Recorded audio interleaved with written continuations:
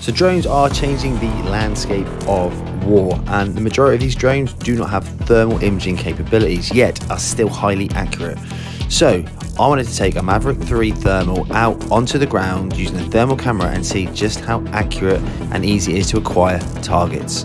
Okay, so let's make a move. I'm literally just going to head down to a space that I know can be, I wouldn't say busy, but there will be people there. There might be some dog walkers and just some people walking. So let's go down there and let's see just how easy it is to pick those people up. And not only do I want to pick them up, I'm going to try and pick them up without them even knowing that I'm anywhere near them. So let's see what happens.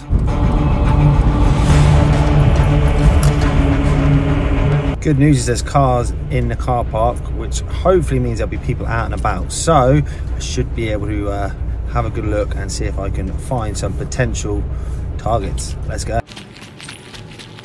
So this is the area that we're going to search for, or search for people.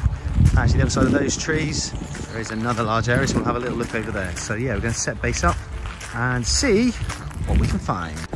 Now, if I was doing this for real, obviously I'd be hidden, but because I need to keep line of sight on my drone, I'm going to be out in the open. But the controller allows me to really go anywhere I want and actually see what the drone sees. But like I say, to keep in line with the regulations, I'm going to make sure I can see my drone at all times. So we're going to set base up somewhere nice and obvious.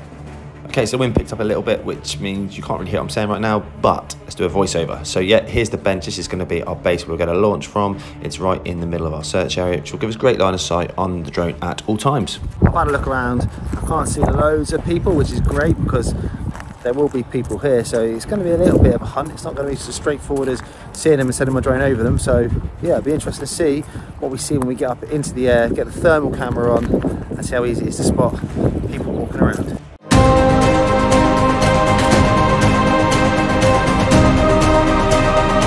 Okay, so we're airborne now, overlooking the field invisible camera. I'm just going to switch it to thermal camera, and straight away we can see 3 potential targets, which were not that clear from the visible camera. So let's lock in on one and identify it as a target. So we can climb slightly higher.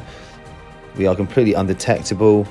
We will take a little zoom in and then switch it to visible just to, like I say, confirm and identify the target. And there we have a lady with her 2 dogs. Now we are quite some distance and at quite some height. She has no idea whatsoever that we are where we are and that we are watching her. So let's go and have a look for another target. Okay, so we are going to sweep the area, and I have sped this footage up a little bit, but we are looking now for any heat returns and any movement. And there we see coming out the tree line a heat return and a moving heat return to indicate that it is an activity. So we're going to zoom in, switch to visible, and now we're going to identify our second target. We have found 2 targets now in less than 1 minute of scanning. So let's now sweep back and have a look to see if we can identify a further target. Again, we've been looking for less than 25 seconds. We've got a heat return, we've got movement. We are again still some distance away. We have flicked to the visible, we've zoomed in, and clear as day, there is another target that we just wouldn't be able to see if we were using a non-thermal capabilitied drone. And we're gonna prove that by showing you what we could see from our current height, and switching it to thermal. Now you can suddenly see very clearly that moving target. Let's do one more scan, see if we can identify another target. And did you see it? So let's sweep back, center of the screen right now. We have heat returns of 3 to 4 individuals. We've just lost them as they've gone under the tree line, but we're going to stay patient and hope that they re-emerge. And they're just starting to come through now. Again, 2, 3, at least 3 potential targets.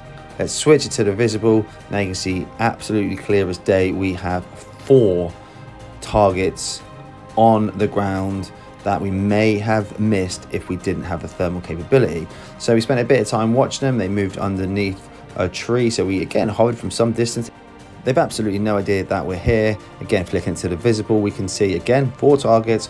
We can even see their actions and their activities, and if these were soldiers, we could see what weapons that they were carrying.